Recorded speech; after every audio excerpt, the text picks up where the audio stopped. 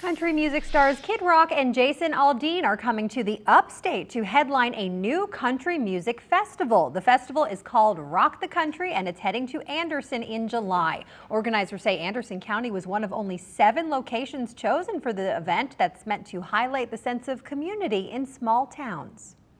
This festival is they really wanted to take this to communities where it would matter, and we're not saying it doesn't matter when there's a huge show in a major, metropolitan area, but it's different. It hits different when it's in a hometown like this, where it's going to draw people from all throughout the region.